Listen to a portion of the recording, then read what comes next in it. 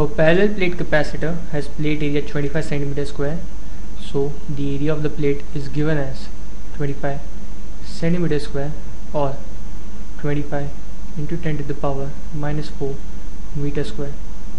Has a separation of 2 mm between them, so the distance between the capacitor plates is 2 mm or 2 into 10 to the power minus 3 meters. Now the capacitor is connected to a battery of 12 volt. Here is a 12 volt battery.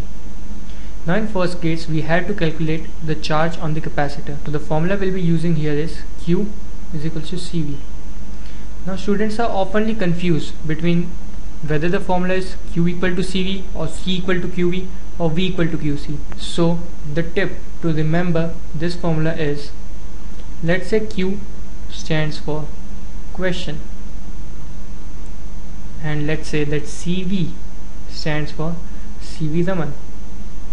Now as Professor H.C.Verma is a big scientist, so he should know all the questions. So if there comes a question, then the solution can be readily available by H.C.Verma. If question is there, so solution is H.C.Verma, and this is the way to remember it.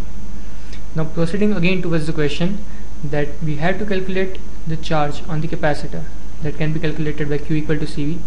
But before that we have to calculate the capacitance C. The capacitance is given by epsilon naught A by D.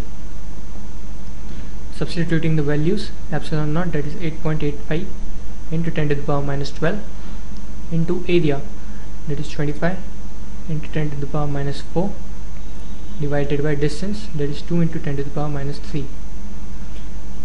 This gives us capacitance as 11.06 into 10 to the power minus 12 Farad. So Q is given by 11.06 into 10 to the power minus 12 into voltage, that is 12 volt. So the charge comes out to be 1.32 into 10 to the power minus 10 coulombs. In the B case, the plate separation is decreased to 1 mm.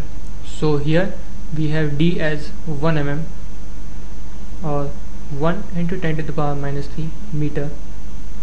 We have the same voltage, we have the same area of the plate, so capacitance will be now epsilon naught A by D again, which comes out to be 8.85 into 10 to the power minus 12 into area, that is 25 into 10 to the power minus 4 divided by D, that is 1 into 10 to the power minus 3.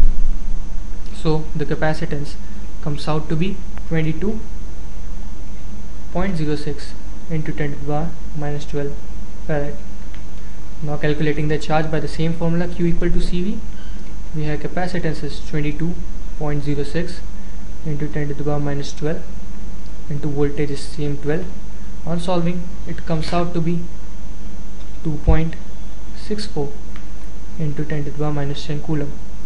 So the extra charge that flowed will be equal to obviously final charge minus initial charge.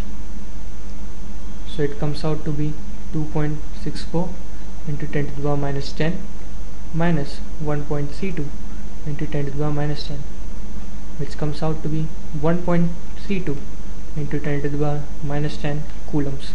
That is our answer.